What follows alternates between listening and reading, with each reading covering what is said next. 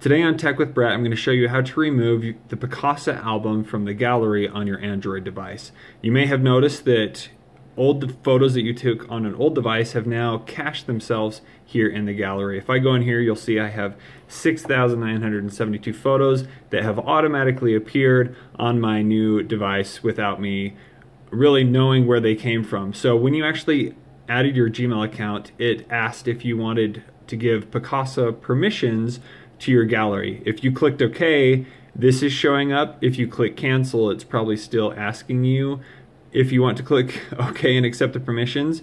So to prevent that, all you need to do is go into the settings of your device, and if you don't want to scroll through here, you can hit search and type in accounts.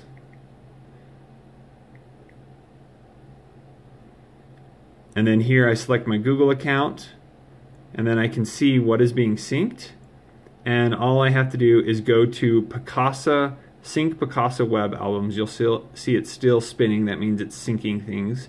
So if I uncheck that, it will no longer ask me to add it into the gallery.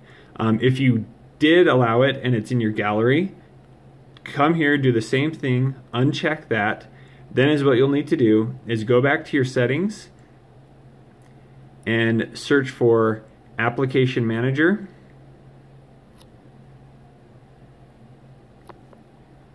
and then scroll over till you see the All tab, and you can go down here and go to Gallery,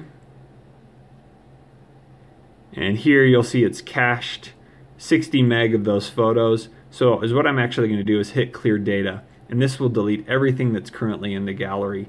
If I go back home, I can then go into the gallery and you'll see that there is no longer nothing in the gallery. So that's how you remove Picasa folder from your gallery on your Android device. Hope you enjoyed this video. If you learned something, please like and share it with your friends so they can learn it too. Thank you so much for watching.